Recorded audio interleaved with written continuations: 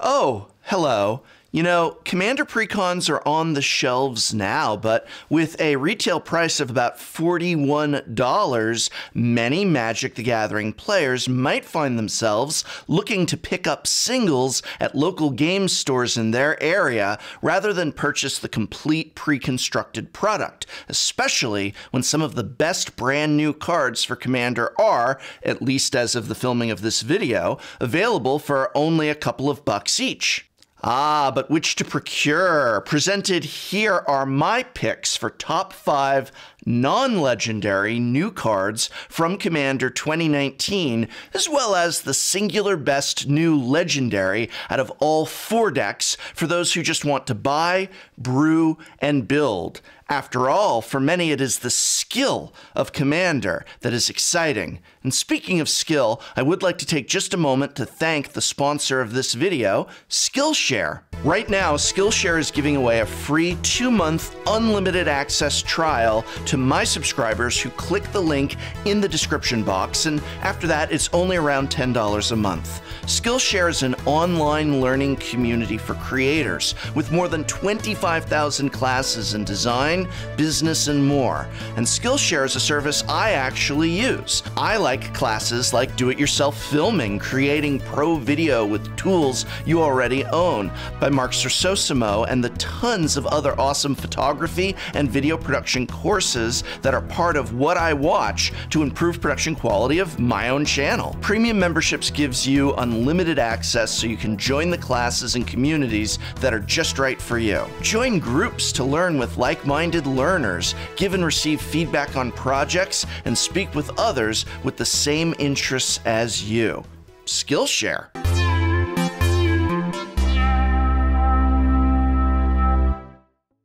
All right, for this list, I want to specifically exclude legendary creatures, in particular, the 3 possible commanders from each deck. Why? Because these are often the best cards in each deck, and I feel like the list would pretty much be, yeah, this is an amazing new legendary for Commander, yeah, this is an amazing new legendary for Commander, and I instead want to look at which cards for Commander from 2019 are of noteworthiness that aren't just the legendaries that maybe we want to put in our existing Commander decks. So it's not just going to be a video about me going on and on about how cool Kadena is, but seriously, Kadena is super cool. Before I get to that list of top 5 non-legendary new Commander cards from Commander 2019, I will offer what I think the new #1 legendary Commander is, and no, it's not any of the 4 face cards, nor their alternates. It's not even a multicolored card, sorry Gerard, but it is in fact his counterpart, the Son of Yawgmoth. It's no wonder Son of Yawgmoth is the most expensive card out of all of the Commander 2019 cards. He is powerful, oppressive,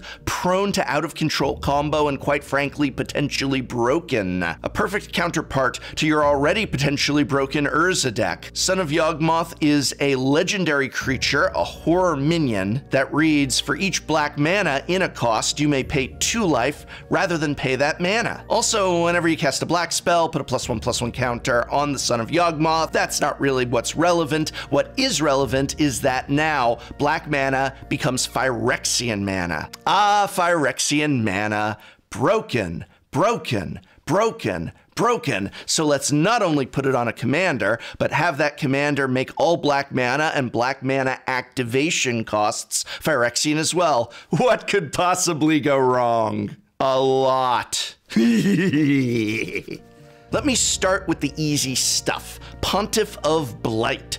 Go wide and drop this to drain your way to a game win, as Pontiff gives Son of Yawgmoth Extort, and Extort can now be paid with Phyrexian mana. Pay 2 life, and assuming you have 3 opponents, they each lose 1 life, and you gain life equal to the life lost, meaning you paid 2 life to gain 3 life. Rinse, repeat. Even in a commander game with only 2 opponents, you are still breaking even on life. And this is just one of countless combinations that the Son of Yawgmoth can create, let alone just getting cards like Phyrexian Obliterator, Necropotence, and even Doomsday, all for the Phyrexian mana free cost. Amazing card, and overall the best legendary in the entire Commander 2019 set. But what about non-legendary cards? I have 5 for you, and 4 of them are very underpriced at the moment. Hey, 1 is expensive, but you know what? Whatever. This isn't Commander's Quarters, okay? Get off my back!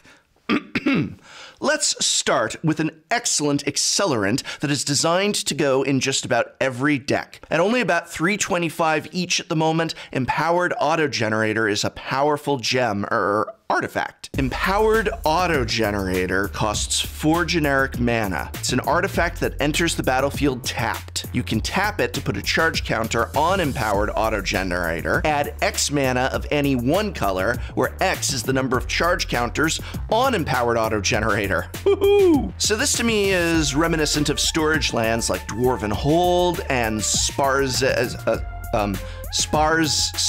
oh my goodness, what a tongue twister of a card. But Empowered Autogenerator has so much more going for it. First, this can go in any deck because you get to add mana of any color to your mana pool, meaning even if you are missing that mana from a land you control, you can still generate it with the Autogenerator. But where things get very powerful here is that unlike storage lands, when you tap to add your charge counter to the generator, you automatically get mana equal to the number of counters. So this thing is like a perpetual motion mana machine. I think it's currently very much under the radar right now, as having the ability to both charge and get mana each turn is very powerful indeed. The only drawback is the 4 mana price and the fact it enters tapped, but with so many soul rings, this could conceivably drop on turn 2, accelerating your game further and faster than your opponents by far. Great for any and all decks that don't have access to much in the way of ramp. Coming up next is a $1.75 card from Commander 2019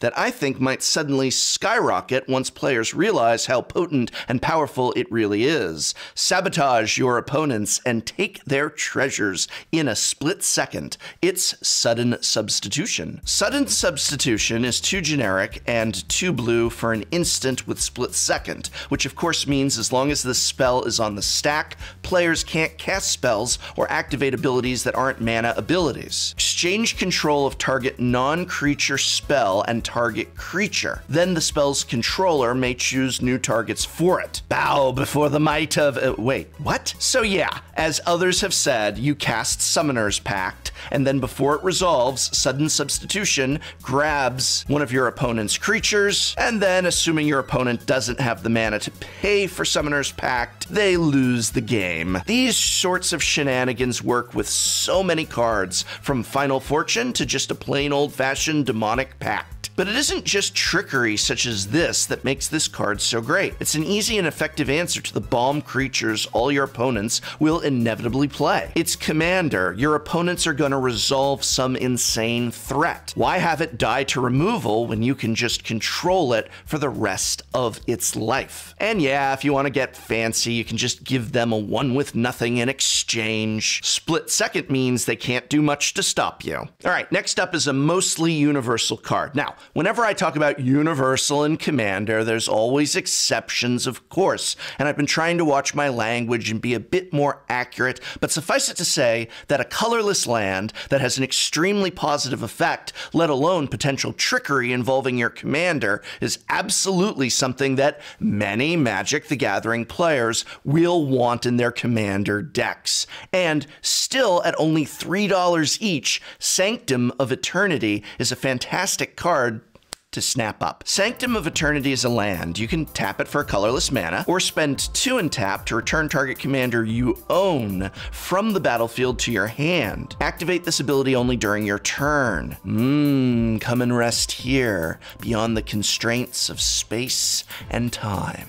Now, when this card was first previewed, many had fun coming up with goofy combo possibilities involving everything from Zakama and Panharmonicon to Atrata the Silencer. But what I really like about this card are the more practical and, let's be frank, realistic uses. First of all, by bouncing your commander to your hand, you are able to get around the commander tax, something that rapidly escalates in a lot of games as your commander repeatedly dies to removal. Now, it does have the restriction that you can only activate it during your turn, so any of those sorcery speed wraths are not going to be during your turn, but it'll still escape that instant speed removal on your turn that your opponent might try for. What I like about Sanctum is that it also helps you out of a pinch from mind control effects and spells like Darksteel Mutation. Bounce your commander back to your hand to regain control of it, or just get it out of that Kafka-esque nightmare. Also, all commanders with enter the battlefield effects like Maelstrom Wanderer, Gaunty Lord of Luxury, or Shroom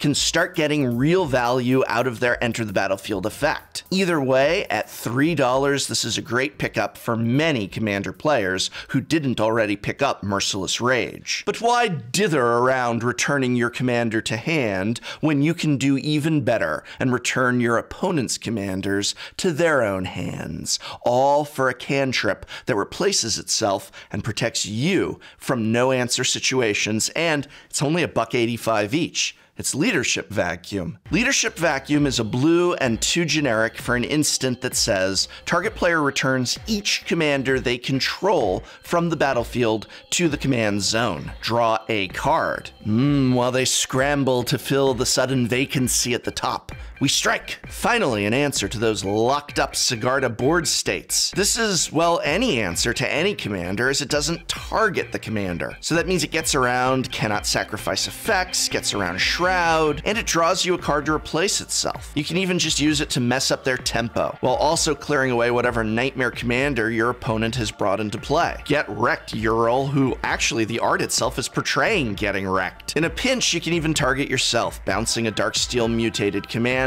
or perhaps make a political offer to do so for an opponent in a jam. Imagine the damage that hitting your opponent's Voltron commanders, all those enchantments and counters go shattering to the ground. Problems with this card are that it does have a slightly high mana cost to cast, and the fact that it hits only one opponent instead of all. But I still think this is a fantastic card, and if you didn't buy Faceless Menace or Mystic Intellect, it's something you might consider picking up, as it's under $2 each. So, you probably accurately guessed that the best card out of the entire Commander 2019 set is also the most expensive one on this list, save of course for the Son of Yawgmoth.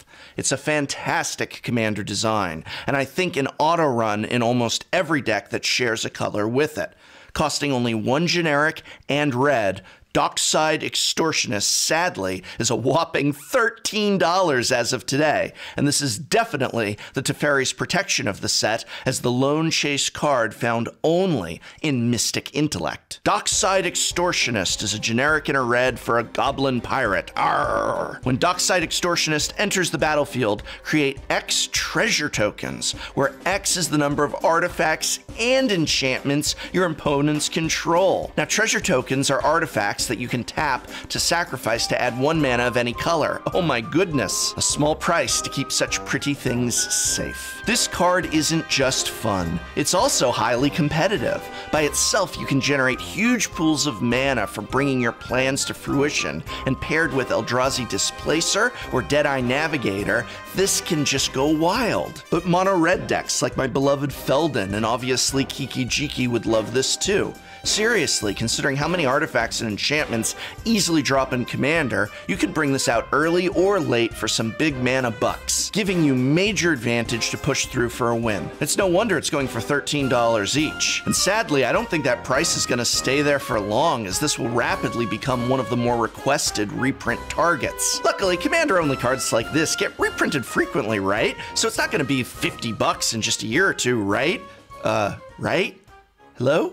But now I want to hear from you. What do you think are the best non-legendary cards from Commander 2019 and why? Are you going to skip buying the precons and just buy the singles you need for the decks you want to build or already own and want to upgrade? Let me know in the comments below. And remember, Target and Walmart doesn't even have singles for sale. So when you're perusing to save some money, try and do it at your local game store, where single sales are very important. Flip through those folders and see if you find some hidden treasure. You're supporting your Magic community if you do. And this program was made possible thanks to a sponsorship from Card Kingdom, as well as the Patreon support of viewers such as you. So thank you.